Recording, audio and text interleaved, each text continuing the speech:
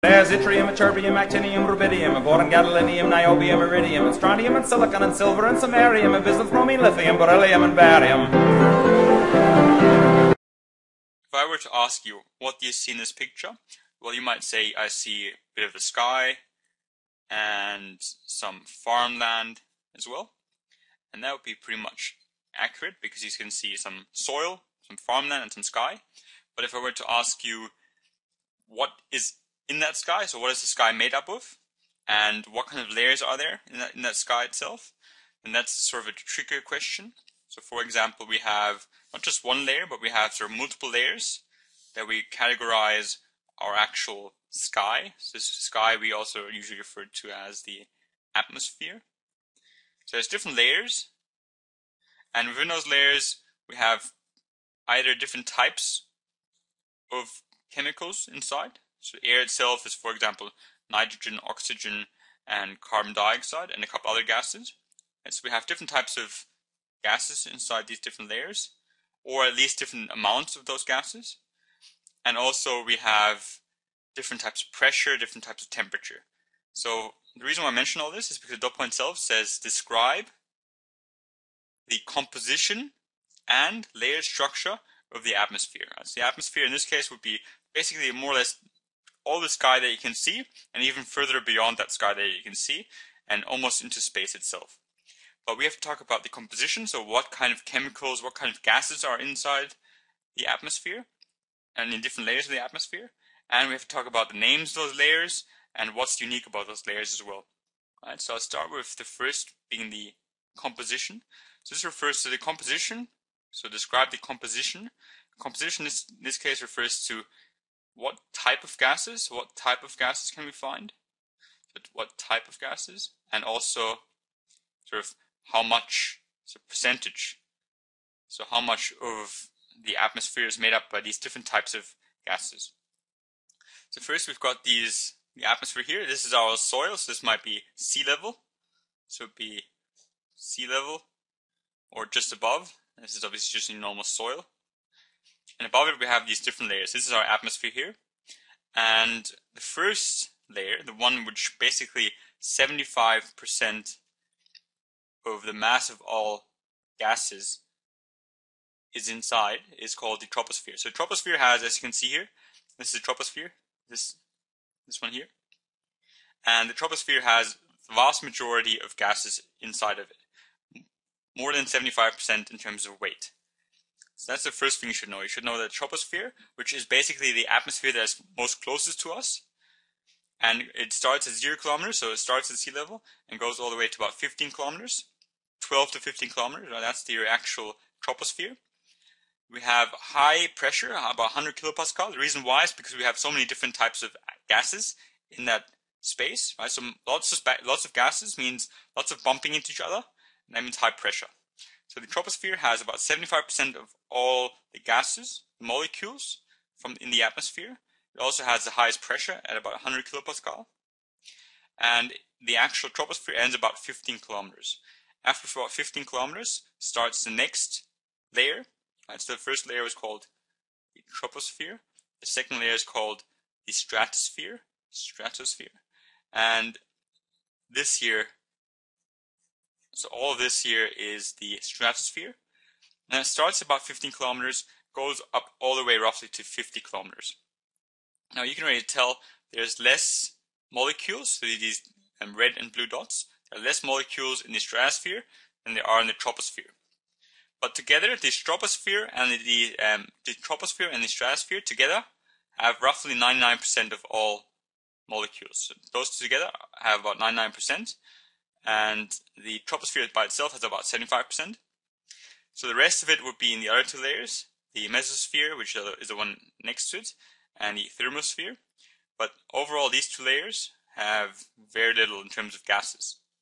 The vast majority are in the first two layers.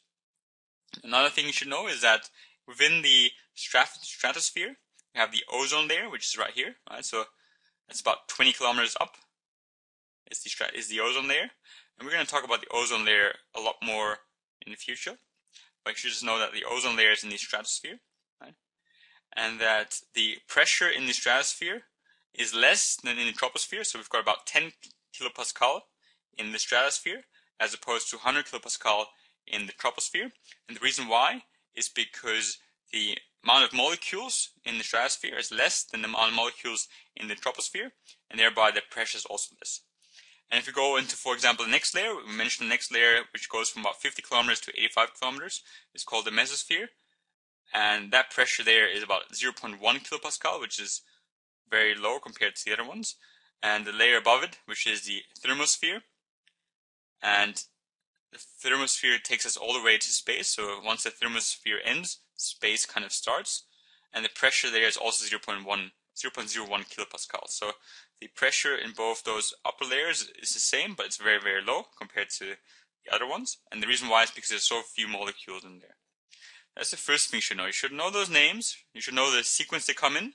The troposphere, the stratosphere, the mesosphere, and the thermosphere.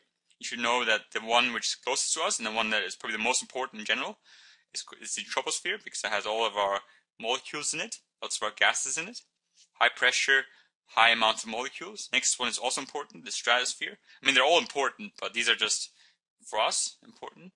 The stratosphere, that has a few less molecules, but also has the ozone layer, which we need to know about because the ozone layer is really vital for our survival. And both those first two layers have about 99% of the actual gases. And we need to know the composition. We need to know a bit more than just that. We also need to know what kind of gases are inside those different layers.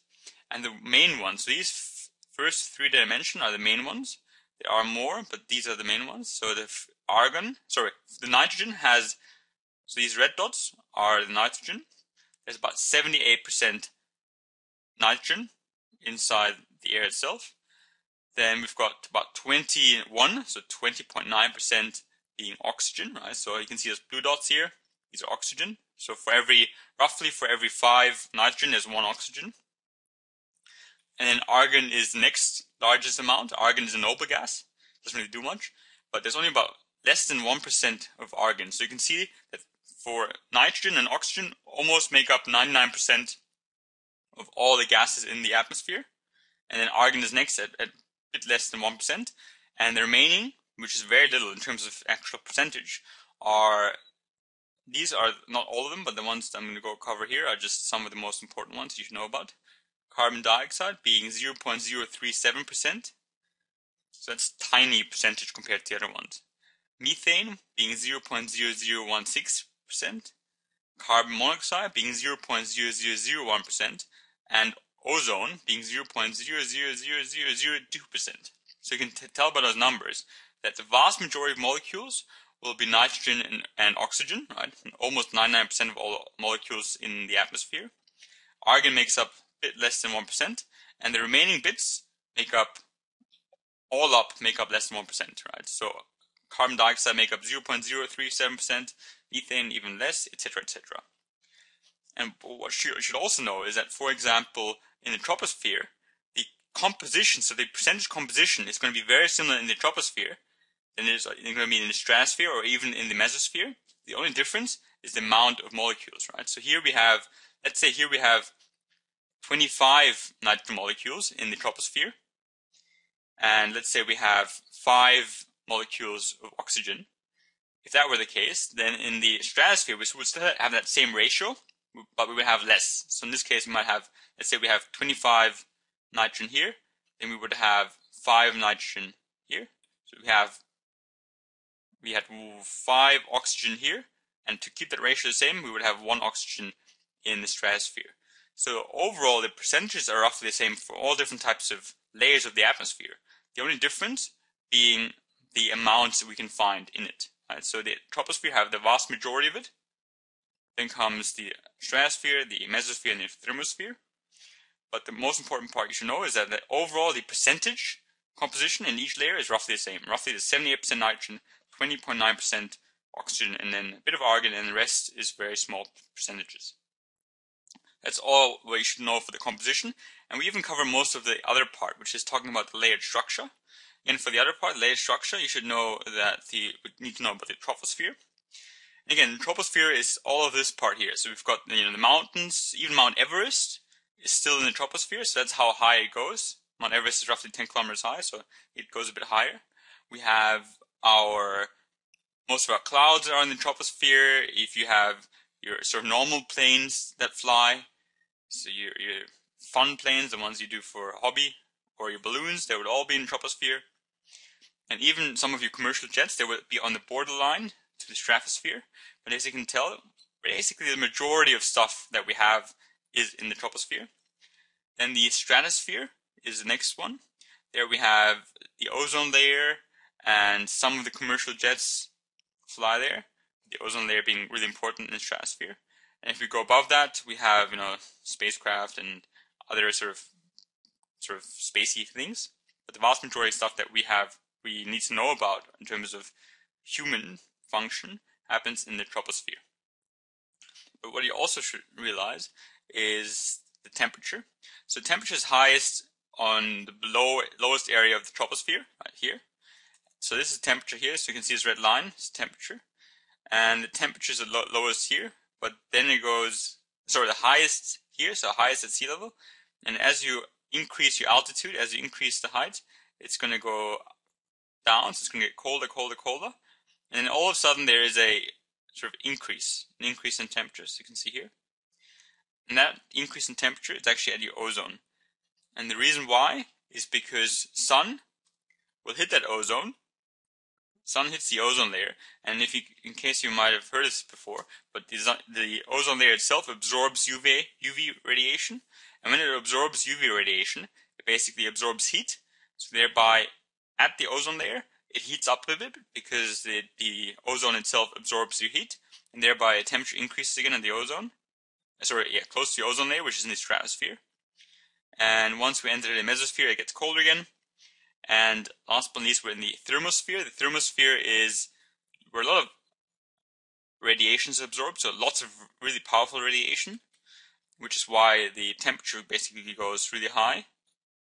There are very few particles there, which is why it's hard to measure temperature, because there's very few particles. But overall, it's extremely hot there, just because the particles that are there do absorb high amounts of radiation.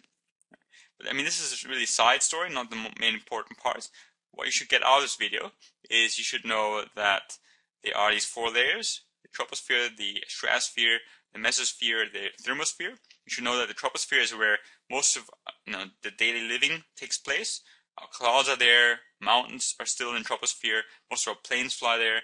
You should also know the gases that are there, such as argon, nitrogen, oxygen, but also the composition. So roughly 78% nitrogen, 20.9% oxygen, 0.9% argon, etc., etc. What you should also know is that the ozone layer is in the stratosphere. The actual chemicals, the molecules found in the stratosphere are very similar to the troposphere in terms of the percentage composition. The only difference being the actual amount. We have more in the troposphere than we do have in the stratosphere. And the same thing with the stratosphere compared to the mesosphere. So we have more here than we do in the next layer, and so on and so forth, which is why there's highest pressure in the lowest layer, second highest pressure in the second layer, and then it decreases afterwards as well.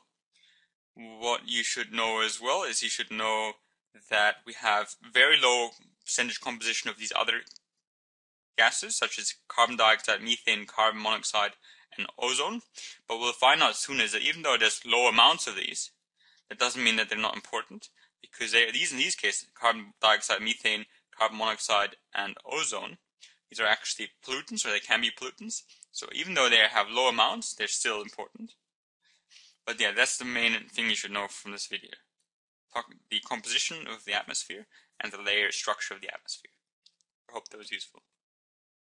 Thank you for watching.